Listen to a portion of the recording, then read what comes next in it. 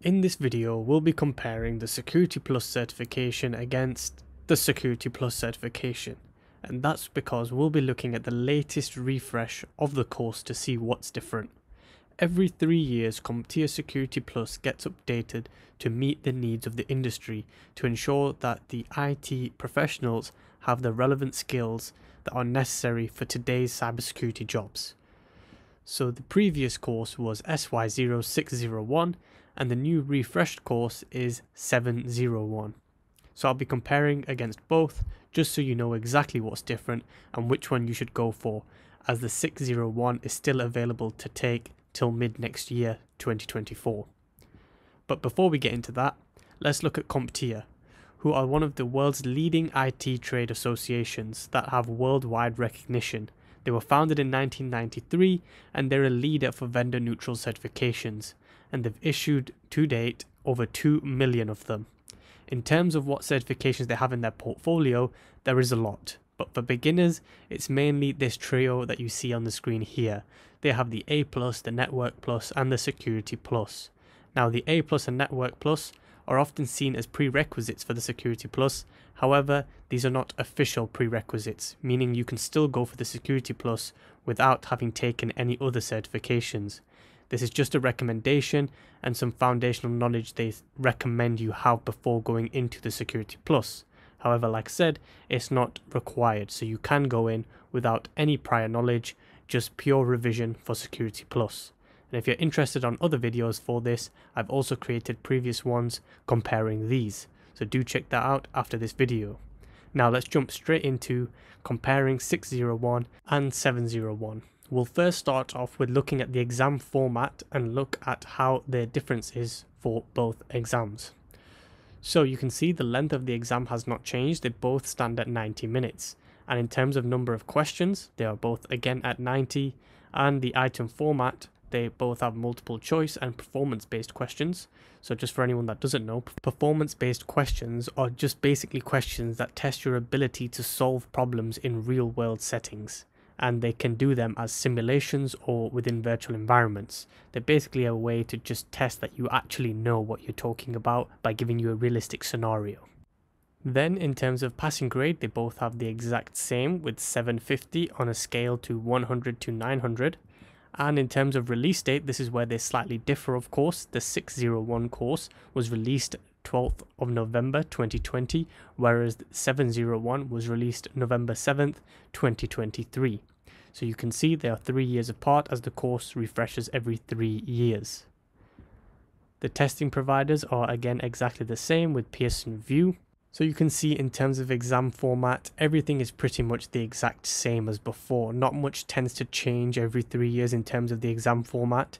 It's just more of the topics. However, it is worth noting that you can still take the 01 course until July 2024, which is why I'm doing this video, so you can see exactly which one you should be going for, as you have the option of 2 at this moment of time of recording the video.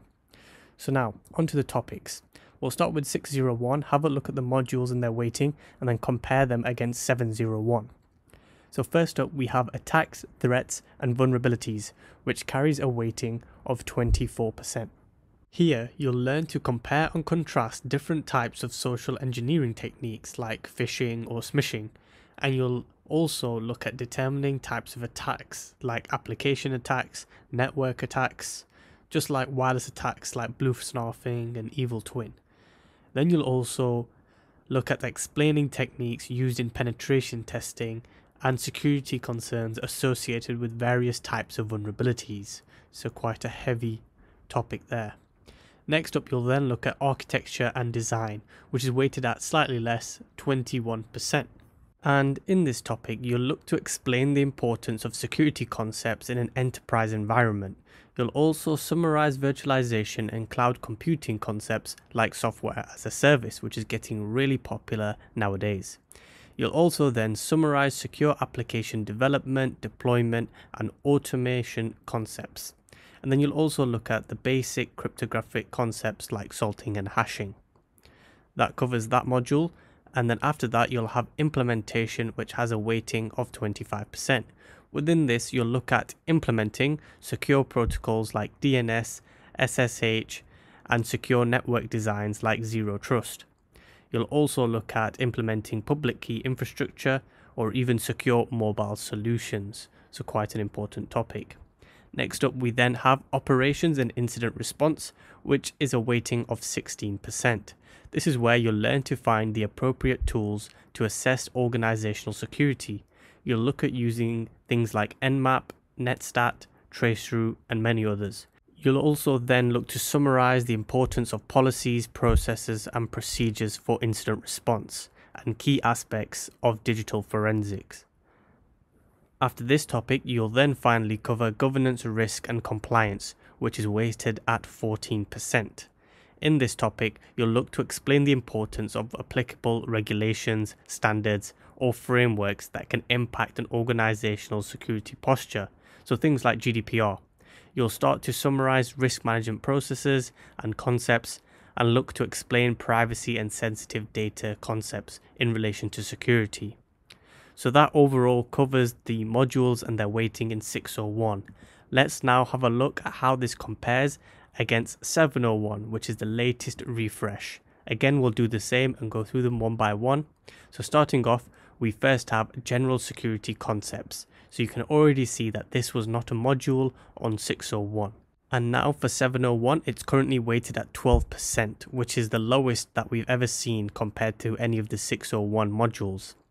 So it does have the same number of domains. It has 5 again, just like 601, but it's mainly changed due to a more focused and maturing industry in cybersecurity. So they've looked at where the future is heading for cybersecurity and changed it up and renamed specific domains. So within general security concepts, it'll include various types of security controls, fundamental security concepts, and the importance of change management processes and using cryptographic solutions. So you did see cryptographic solutions in a previous domain in 601. So you can see it's just slightly moved around. Then next up we have threats, vulnerabilities, and mitigations, which is weighted at 22%. This will include things like threat actors and their motivations, threat vectors and attack surfaces, different types of vulnerabilities, mitigation techniques, and indicators of malicious activity. So a really heavy topic. Then that's followed by security architecture, which is weighted at 18%. So you can see before it was architecture and design, and now that's changed just to security architecture. Within this one, you'll look at security implications of different architecture models, concepts, and strategies that you'll use to protect data. You'll also look at security principles to secure enterprise infrastructure and the importance of resilience and recovery in security architecture. Then after that topic, you'll have security operations, which is weighted at 28%. This includes security techniques, security alerting, and monitoring concepts and tools. You'll also look at vulnerability management activities and security implications of hardware, software, and data asset management.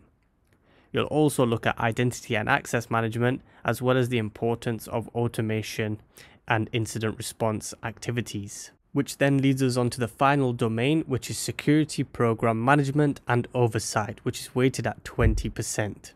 This will include elements of effective security governance, the risk management process, which can also include third-party risk assessment, and different types and purposes of audits and assessments. Overall, following up with security awareness practices and elements of effective security compliance.